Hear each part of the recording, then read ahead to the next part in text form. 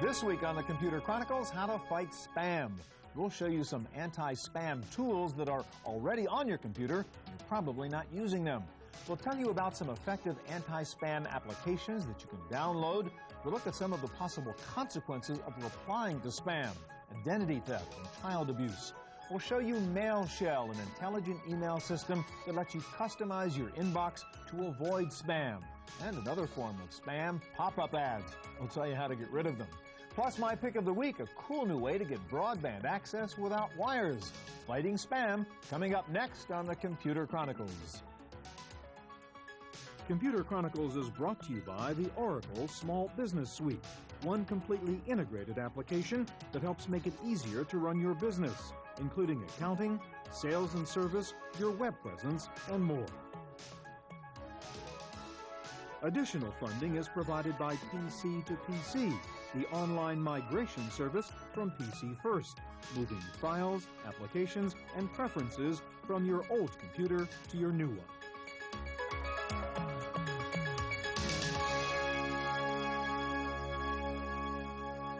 Hi, and welcome to the Computer Chronicles. I'm Stuart Chaffee. If you're an email user, and I'm sure you are, if I were to ask you what's your biggest complaint about email, I know what you would say: junk mail. All that spam that gets sent to you that clogs up your inbox and makes it harder for you to get the real mail, the stuff you really want to read. Today we're going to help you fight spam, and what you may not know is that you probably already have some spam fighting tools on your PC that you're not using. Here to start us out with some spam fighting advice is Mike Elgin, editorial director of Interx and former editor of Windows Magazine. Hi, Mike. Hi, Stuart. Let me just ask you the first basic question. Where do these guys all get my email address? Well, anytime you post your email address anywhere on the internet, whether it's AOL chat rooms or posting on a BBS. And everybody wants you to put it in there somewhere. That's right. It's going to be harvested, put on a list, and sold to numerous spammers. So you need to be very careful and be aware that anytime you register for something, chances are your email address is going to be put on a list. All right. Now, what can you do? I know you've said like Outlook actually has some tools that you can use that most people may not be aware of. It does. There are two levels of defense. Let me show you those. Okay. Now, I've got an inbox here. It's typical Outlook. I'm going to click on the Organize button over to the right here. And that's going to bring down a series of options. The one on the bottom here is called Junk Mail. I'm going to click on that. The default is to change the color of email that Outlook thinks is junk mail. Okay. So we want to change that. That's not strong enough. We want to move it. I'm going to automatically move junk mail to the junk email folder. It'll create a junk email folder, and then we want to click to turn that on. Okay? And then we'll also want to move any adult content. It has its own unpublished ways of determining what this stuff is. We want to also move that to the junk email folder. Now, you can delete it or take other actions. But what are the definitions here, Mike? How are you defining junk? Well, it's looking for certain things like explicit commercial messages. There's a long list of things that it's looking for in email. Now, this is, I'll talk about the things that you can control more directly in a minute, but this is the things that, if they published it, then the spammers would all know how to get around it, so they keep it secret. So now I've turned these things on. Right. Okay, so that's one level. Now, later on when I get email, and here are some email in my inbox. Some of it is junk mail. Now, this looks like, do I need a second mortgage? That's junk mail. Sure. I can tell right there. So I'm going to right-click on that and go down to a junk email item. I want to identify that as a junk source. That's right. Now, I'm going to select Add to Junk Senders List. In addition to the things that they look for within the message, they also keep a list of everybody who sent. Where it came from. Now, that's really not as effective as it sounds because spammers change their send address all the time. Spy versus spy going on. That's right. It actually helps filter out some of the more legitimate advertisers. Okay, now let's look at another thing that's more powerful. A lot of people don't use these. Under the Tools menu, you see something here called the Rules Wizard. Okay? Rules are basically little macros that you can easily create to do a whole number of things, and one of them is get rid of junk mail. So I'm going to create a new one by clicking on New. Okay? And the default is check messages when they arrive. That's good. I'm going to click Next. And then here's the part that really enables you to get rid of spam. Go down here and click on the checkbox that says either specific words in the subject, specific words in the body, or my favorite, which is specific words in the subject or body. I'm going to click on that. So you can create your own rules. That's right. If somebody sends me something that says casino, okay, now I'm going to click Add, and I'm going to tell you how you're going to prevent email from your mother that says casino from going to the junk mail pile, and any other words that, that you think might come in there. And you can, again, separate subject and so on. So I'll click OK and click Next. And I want to move it to the specified folder. I'm going to move this to my junk email folder, okay, or any folder. You can also put it in delete. I'm going to go ahead and put it in deleted items because I'm pretty confident in this. And go Next. There are exceptions. One of them is to accept everyone in your Outlook address book. That keeps your friends and colleagues from having their email put in the junk email folder. And then I'm going to go ahead and finish that. Now, the secret sauce of this technique is that it's iterative. As junk mail slips through both of those layers of defenses, you need to look at it and figure out fine-tuning. Why did it get through? And then go in and add some more keywords and so on. And that's how you can just use some basic level. That'll filter out right there half of the junk mail you get. Right. We're almost out of time, I guess. I know there's some AOL things, too. We don't have time to show it, in which you can go inside AOL and use some controls also. That's correct. Parental controls, it's all there. Yeah.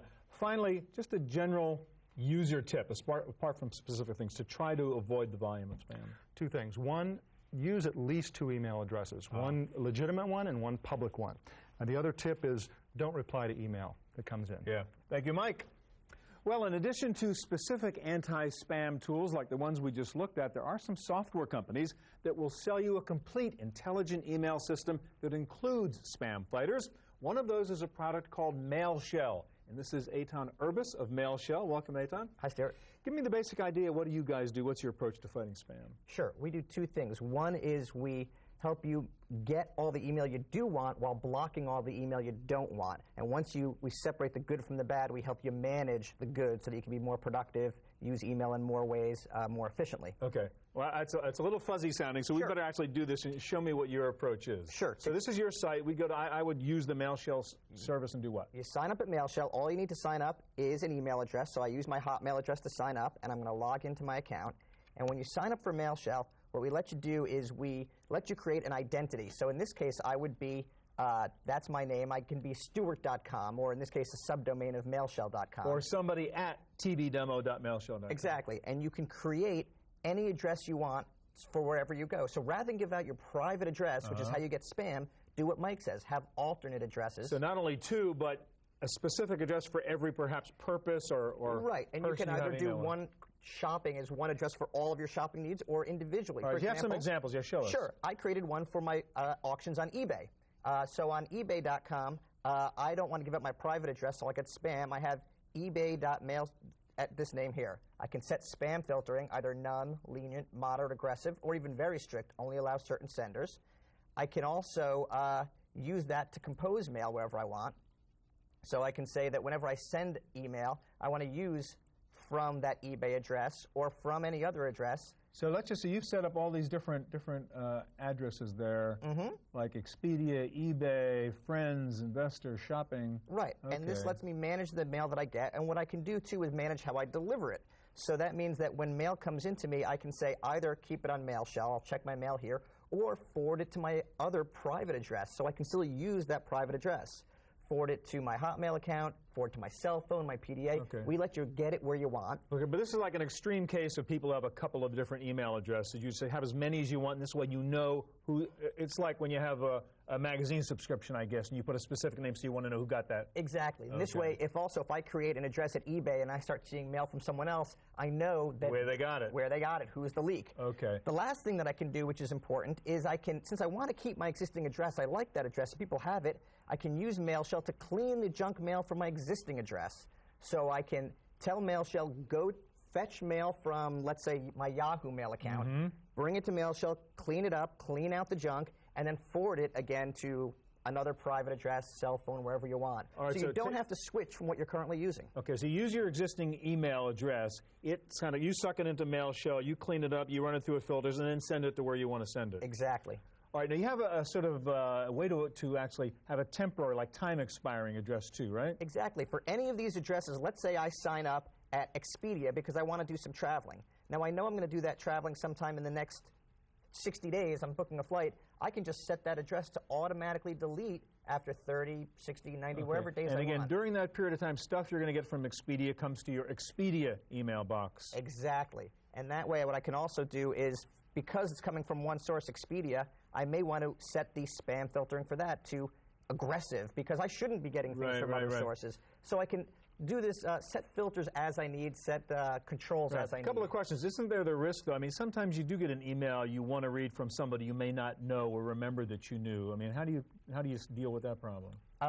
The way you deal with that is we have global filters. The way I showed you for each setting, you can set it to my global filter, meaning anything I don't know, I can set it to a lenient setting. Also, anything I don't know, you can say if it's something that I've never approved before, deliver it to a safe place, a junk folder, wherever I want it to go. Another feature I like, you can actually do tracking of your email, right? Exactly. When I go to compose mail on MailShell, it lets me do a few things. Not only can I compose from any of those addresses that I created, but I can also do two things. I can track delivery, click this box, and what that does is MailShell will tell me when that email has been received and opened. It's not just a return receipt, but it's when it was actually opened. And you have an encrypted option, too. And I can send it encrypted, too, in case I want to complete a transaction using email, which is otherwise not secure. Okay, very cool. What's the cost to use the service?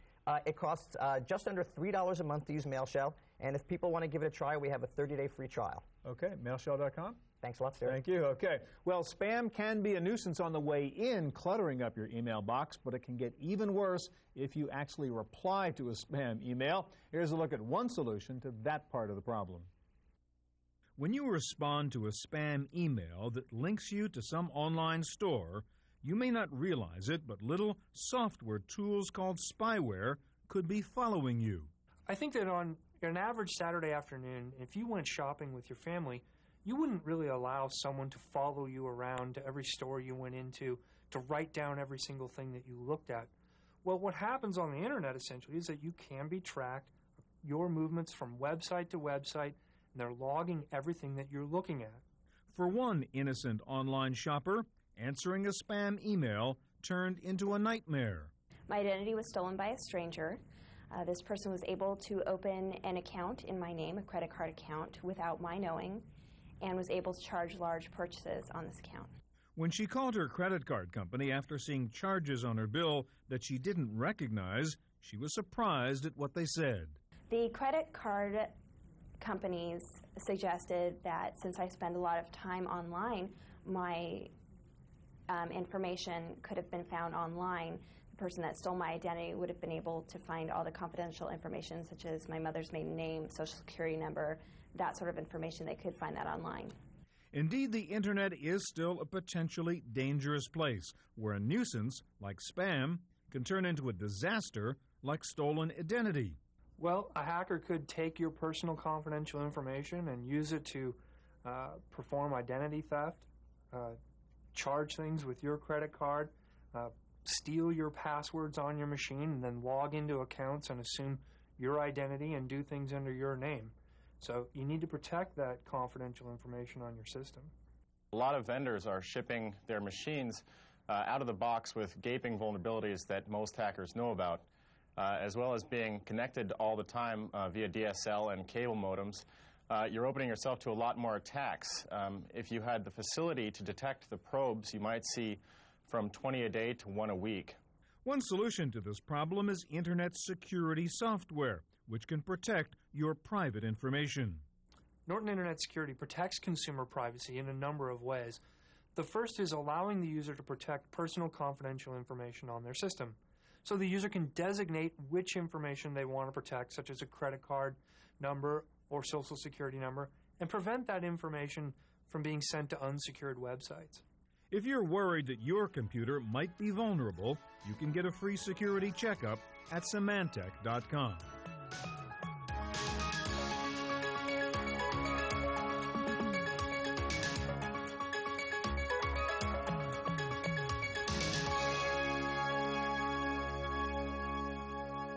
There are several anti-spam tools available that you can download to help you eliminate spam from any POP3 email account.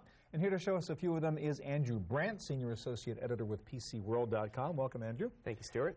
First of all, I better explain what I just said for people who don't know. What's a POP3 email account? A POP3 email account is the standard Internet form of email. It's essentially the email account that almost every ISP uses, with the exception of America Online and CompuServe. Right. Okay, fair enough.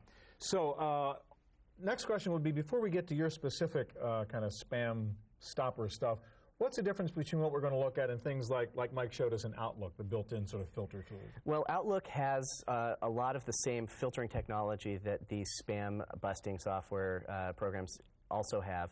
The one main difference is that with Outlook and all the other things that can do the filtering, they don't have the filters built in. You have to write the rules, kind of. Every single time you get a new piece of spam, you have to add a filter to lock that one out. Okay. All right, so let's take a look at some of the ones you're going to show us. First of all, Spam Killer. Sure. Spam Killer is a commercial piece of software. It lets you, you can actually get it for free and try it out for 30 days if you want. What it does is, like all the other programs, it does go to your email account, download the mail, and then run filters against it to see which stuff is spam and which stuff isn't. When it finds something that is spam, it dumps it into a killed file, and when it finds something that you want to keep, it'll actually launch your application, your email program, and put it into your inbox. And if you want to, you can look at the killed file and say, wait a minute, I really did want to look at that. That's right. And what we did was we just checked my mailbox, and there was some spam in there, and look, there's all this spam from this guy, Andrew Brandt, but all these other people. Which you set up. Exactly. Right. And what we're seeing here is a lot of the software is telling you why it has bumped a lot of the spam into here. And so you can see it's looking at the text of the message, it's looking at the subject lines, the senders, and you know, pretty much every aspect of the mail. You don't want inkjet cartridge commercials, huh? Well, no, unfortunately not. And that was a particularly bad one because I got it 4 times. Yeah. Okay, interesting. Let's take a look at another one then, which is Spam Buster. What would be the difference in Spam Buster? Well, really, Spam Buster is essentially the same kind of program as Spam Killer. What its main difference is that it's a little bit of a cutesy thing. And a little more flashy stuff. It's a little bit more flashy, and if you are really frustrated with your spam, you can launch the little spam busting guy and just give it a whack to take the stress out of checking your mail. All right, now we got another one, which is Mail Washer. How would that be different? Mail Washer is a free program. It's supported by advertising, but the good news is that the ads are stored on the hard drive of your machine, so you never have a privacy concern with it going out to the internet to download the ads. Sort of good news that the ads are on your hard drive. It's relatively good news. I mean, you can pay them, and they'll give you a version that. All right, you're free with ads, pay no ads. Exactly. Okay, and how is it different from the two we looked at, Spam Buster and Spam Killer? Well, Mail Washers is different in one important way, which is that it has the ability to use what are called regular expressions, and this is for people who are really high-end spam filterers and people who get a lot of spam, like myself, like this because you can customize your filters to a very fine degree and weed out. So you go in there and tweak their filters, so a little combination of what you can do with Outlook and what you can do with these spam killers. Exactly. I mean, they all allow you to customize them. Mail Washer allows you to customize them the most. Yeah. Give me some of the numbers. We think of this as a nuisance, but the fact is, I mean, it's not only a time waster, it's a money waster, isn't it? That's right. Actually, spam, a lot of people get, on average, between 3 and 6 spam messages a day. At least. Some analysts assume that by 2005, they're projecting that people will get somewhere around 40 spam messages per day. Wow. Now, what this is going to mean is, I mean, if you do the math, you end up with almost 1,600 messages per year. And a huge cost to both business, ISPs, and individual users. ISPs assume that $2 to $3 of your monthly fee goes to dealing with the bandwidth and other needs of spam.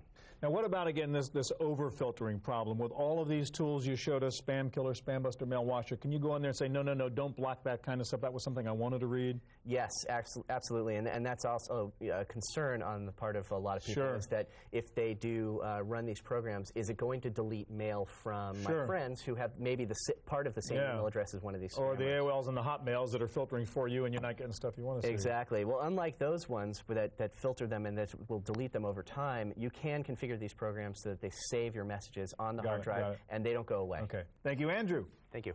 Well, so far we've focused on email spam. There is another form of online spam, those darn pop-up ads that get in your face and prevent you from doing what you want to do while you're online. There are ways to battle those too. Here to show us how to do that is Stephanie Olson of CNETnews.com. Welcome, Stephanie. Thank you.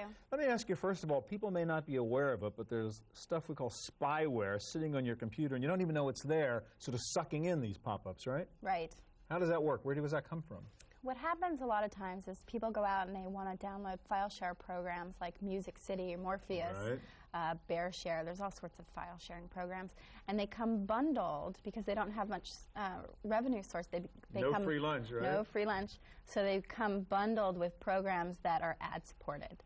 So one such program is called Gator, and it fills out your passwords for you, and it's sort of a universal password outfiller. Right. And it comes with an advertising program called Offer Companion. Yeah. And that follows you around the web and will deliver pop-ups to you whenever it's not just random. I mean, it's kind of vicious in a way. It knows what you're looking for. It's very targeted. Okay, you have an example up here, I think, somewhere with, is it the FTD site? I went to the 1-800-Flowers.com 800 site. Flowers, right. And just looking for a bouquet for Valentine's Day, and got a FTD.com. Yeah. And so somebody knew that you were looking for flowers, was following you around the web, said, wait a minute, she's shopping at 800-Flowers, I'm going to show her my ad instead. Exactly. So they go through Gator to buy this space. Right. And then what 1-800-Flowers has to do is they have to feature their own products and sort of fight back with all these pop-ups. It's a war. All right, now how do we stop some of this stuff? Let's look at some of the ways to get rid of that. There's something called AdAware, and show that to us. It's available on download on CNET. And this will scan for, lots of people call this type of program, Offer Companion, spyware, because you get it without knowing. Right. You know, you don't. It sneaks into your machine. It sneaks into your machine. So this AdAware will detect what's on your machine. And so you can scan your machine. So now you can configure that to sort of work the way you want to get rid of certain ads and so on. And so if you go into options and remove spyware automatically. So if it tries to sneak in again on your machine and gets rid of it automatically, etc. Then you can get rid of it. All right, so there's one called AdAware. There's another one called Pop-Up Stopper. What's that? Yes, Pop-Up Stopper is a great solution for getting rid of a lot of pop-ups that are appearing on all major sites now. If you go to New York Times, if you go to Yahoo, I'm sure most people that surf the web are familiar with those X10 ads about the tiny little surveillance cameras.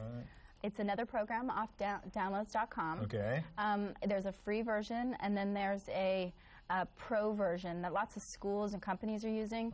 And it's a really clean just toolbar that sits on your browser. All right, we're talking about pop-ups. There's even sneakier stuff called pop-unders. Explain what they are. Pop-unders are sneaky because they come up, you request a page, and they pop under that page. So you don't even see it right away. You don't see them come up, but you may close that browser window, and then all of a sudden you see another one. You don't know where it came from. And they're becoming more and more popular because... so all these browser windows are opening, it's slowing your machine down. You don't know why. It's because the damn pop-unders are waiting to spring upon you. Exactly. Right. And it's slowing down your machine. It can slow down your surfing time. Gotcha. So these programs actually deal with pop-unders as well. So anything that pops up... Pop-ups, pop-unders, get rid of it all. Yeah. Thank you, Stephanie. Thank you. All right, that's our look at fighting spam online. Don't go away. I'll be back in just a moment with my pick of the week, the coolest new way to get online at broadband speed.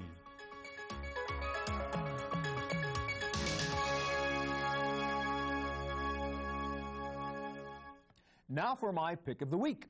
If you buy a new high-end laptop these days, odds are it comes equipped with a Wi-Fi antenna and the software needed to connect to the new high-speed wireless networks that are everywhere now using a standard called 802.11b. This is very cool stuff. While you're sitting at a Starbucks, at an airport, in a hotel lobby, you can just open up your laptop and be surfing the web on a wireless broadband connection.